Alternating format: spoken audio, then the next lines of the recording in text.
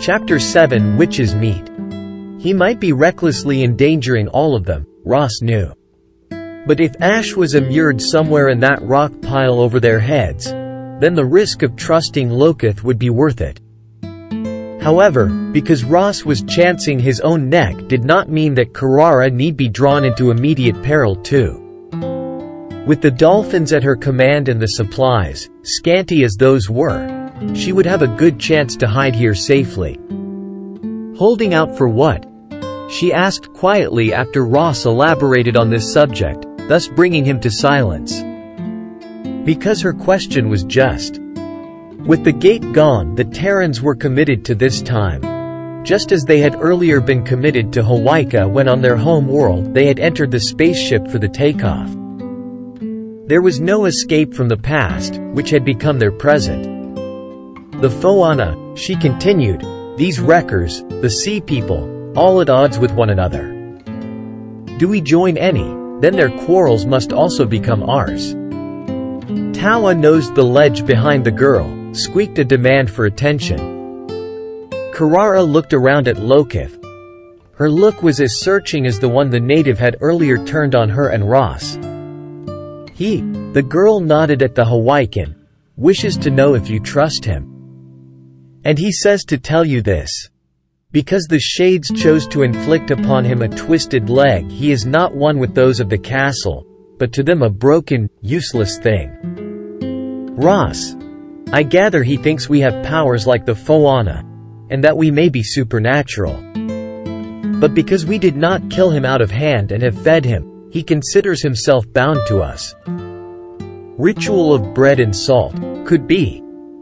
Though it might be folly to match alien customs to Terran, Ross thought of that very ancient pact on his own world.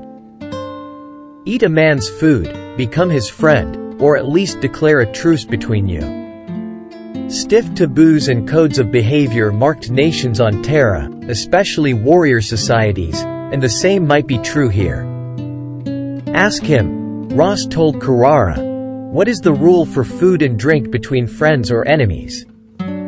The more he could learn of such customs, the better protection he might be able to weave for them.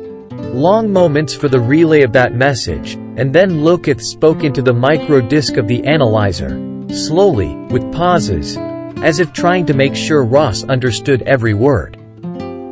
To give bread into the hands of one you have taken in battle, makes him your man, not as a slave to labor, but as one who draws sword at your bidding.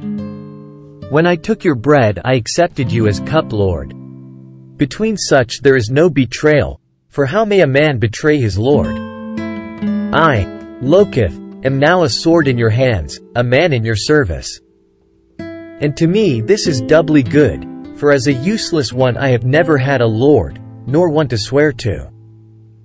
Also, with this sea maid and her followers to listen to thoughts, how could any man speak with a double tongue were he one who consorted with the shadow and wore the cloak of evil? He's right, Karara added. His mind is open. He couldn't hide his thoughts from Tawa and Tino Rao even if he wished. All right, I'll accept that. Ross glanced about the ledge. They had piled the containers at the far end. For Karara to move might be safe. He said so. Move where? She asked flatly. Those men from the castle are still hunting drift out there. I don't think anyone knows of this cave. Ross nodded to Lokith. He did, didn't he? I wouldn't want you trapped here. And I don't want to lose those supplies. What is in those containers may be what saves us all. We can sink those over by the wall, weight them down in a net. Then, if we have to move, they will be ready. Do not worry, that is my department. She smiled at him with a slightly mocking lift of lips. Ross subsided, though he was irritated because she was right. The management of the dolphin team and sea matters were her department. And while he resented her reminder of that point, he could not deny the justice of her retort. In spite of his crippled leg, Lokith displayed an agility which surprised Ross. Freed from his ankle bonds, he beckoned the Terran back to the very niche where he had hidden to watch Karara. Up he swung into that and in a second had vanished from sight. Ross followed, to discover it was not a niche after all but the opening of a crevice, leading upward as a vent. And it had been used before as a passage. There was no light, but the native guided Ross's hands to the hollow climbing holds cut into the stone. Then Lokith pushed past and went up the crude ladder into the dark. It was difficult to judge either time or distance in this black tube. Ross counted the holds for some check. His agent training made one part of his mind sharply aware of such things. The need for memorizing a passage which led into the enemy's territory was apparent. What the purpose of this slit had originally been he did not know, but strongholds on Terra had had their hidden ways in and out for use in times of siege, and he was beginning to believe that these aliens had much in common with his own kind. He had reached 20 in his counting and his senses, alerted by training and instinct, told him there was an opening not too far above. But the darkness remained so thick it fell in tangible folds about his sweating body.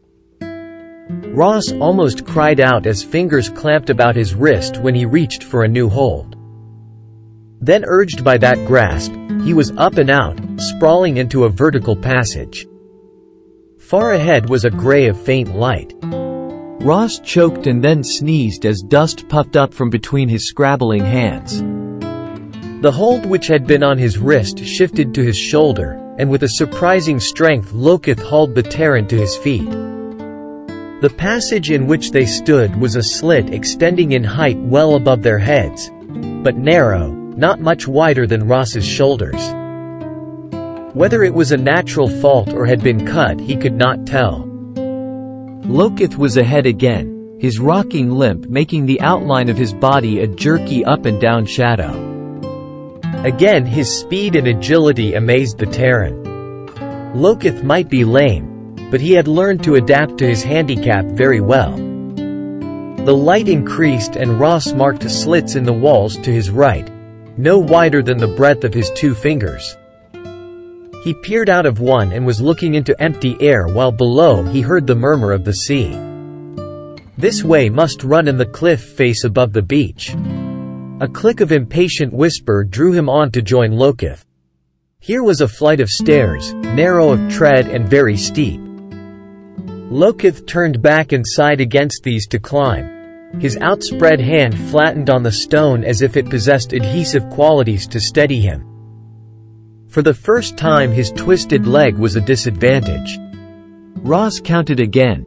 10, 15 of those steps, bringing them once more into darkness. Then they emerged from a well-like opening into a circular room. A sudden and dazzling flare of light made the Terran shade his eyes. Lokith set a pallid but glowing cone on a wall shelf, and the Terran discovered that the burst of light was only relative to the dark of the passage. Indeed, it was very weak illumination. The Hawaiian braced his body against the far wall. The strain of his effort, whatever its purpose, was easy to read in the contorted line of his shoulders. Then the wall slid under Lokith's urging, a slow move as if the weight of the slab he strove to handle was almost too great for his slender arms, or else the need for caution was intensified here. They now fronted a narrow opening, and the light of the cone shone only a few feet into the space. Lokith beckoned to Ross and they went on.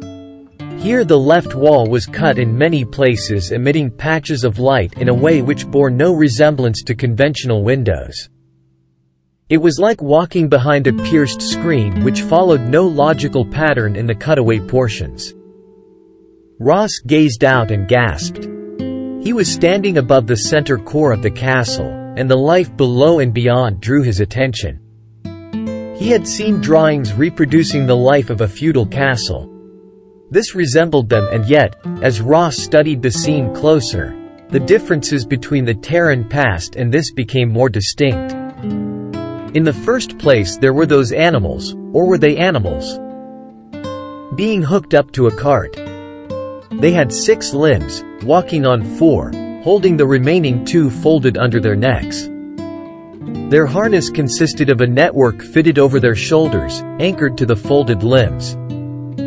Their grotesque heads, bobbing and weaving on lengthy necks, their bodies, were sleekly scaled.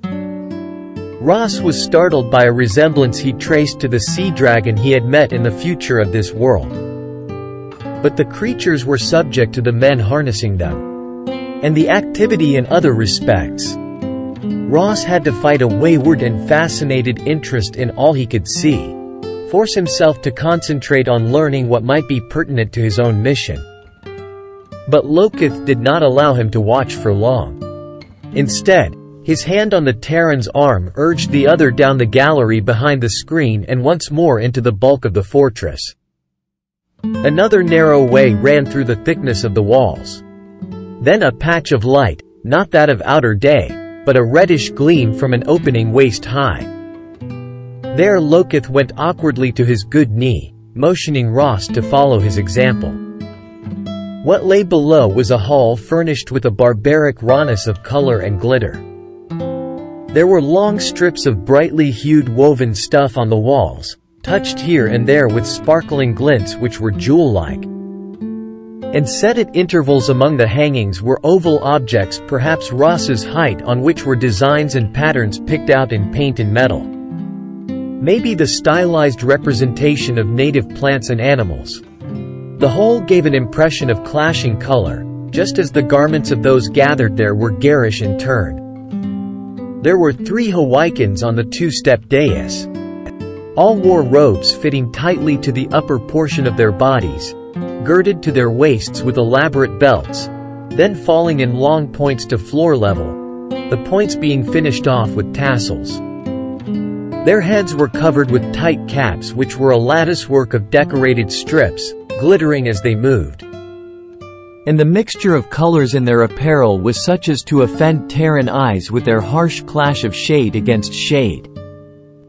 Drawn up below the dais were 2 rows of guards. But the reason for the assembly baffled Ross, since he could not understand the clicking speech. There came a hollow echoing sound as from a gong. The 3 on the dais straightened, turned their attention to the other end of the hall. Ross did not need Lokith's gesture to know that something of importance was about to begin. Down the hall was a somber note in the splash of clashing color. The Terran recognized the gray-blue robe of the Foana. There were 3 of the robed ones this time, one slightly in advance of the other 2. They came at a gliding pace as if they swept along above that paved flooring, not by planting feet upon it. As they halted below the dais, the men there rose. Ross could read their reluctance to make that concession in the slowness of their movements. They were plainly being compelled to render deference when they longed to refuse it. Then the middle one of the castle lords spoke first. Zahor. Lokith breathed in Ross's ear, his pointed finger indicating the speaker.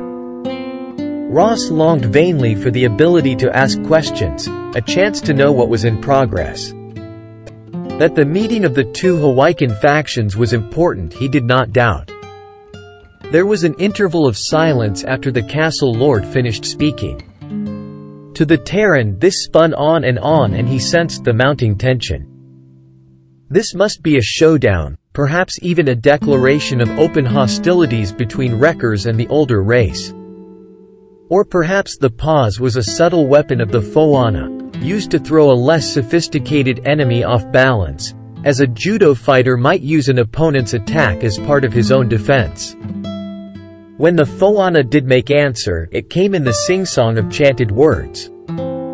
Ross felt Lokith shiver, felt the crawl of chill along his own spine. The words, if those were words and not just sounds intended to play upon the mind and emotions of a listener, cut into one. Ross wanted to close his ears, thrust his fingers into them to drown out that sound, yet he did not have the power to raise his hands. It seemed to him that the men on the dais were swaying now as if the chant were a rope leashed about them, pulling them back and forth. There was a clatter. One of the guards had fallen to the floor and lay there, rolling, his hands to his head. A shout from the dais. The chanting reached a note so high that Ross felt the torment in his ears. Below, the lines of guards had broken. A party of them were heading for the end of the hall, making a wide detour around the Foana. Loketh gave a small choked cry. His fingers tightened on Ross's forearm with painful intensity as he whispered. What was about to happen meant something important. To Loketh or to him. Ash! Was this concerned with Ash? Ross crowded against the opening, tried to see the direction in which the guards had disappeared. The weight made him doubly impatient. One of the men on the dais had dropped on the bench there, his head forward on his hands, his shoulders quivering.